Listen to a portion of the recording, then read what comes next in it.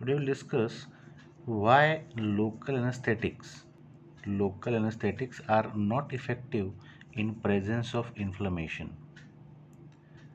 Why local anesthetics are not effective in presence of inflammation. So what happens if there is inflammation? Inflamed tissue, if there is a presence of inflamed tissue, there is a dilatation of the blood vessels, local vasodilatation.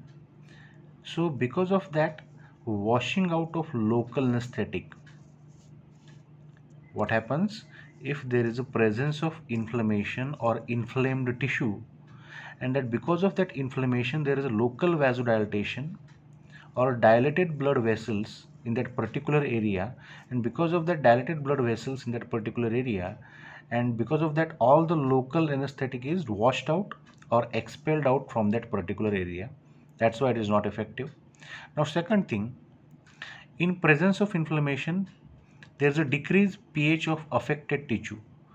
There is a decreased pH of a affected tissue, and because of the decreased pH there is a more ionization of the local anesthetics.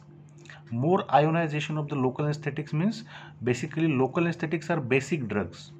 They are basic in nature, so they will get more ionized because there is a decreased pH of affected tissue, and because of that more ionization they will become charged, they will become ionized, so less amount or less fraction can enter into the neuron to exert its action.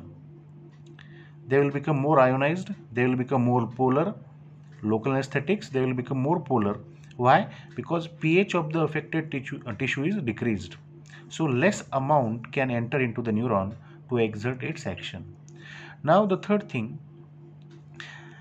in presence of inflammation there is a release of inflammatory mediators.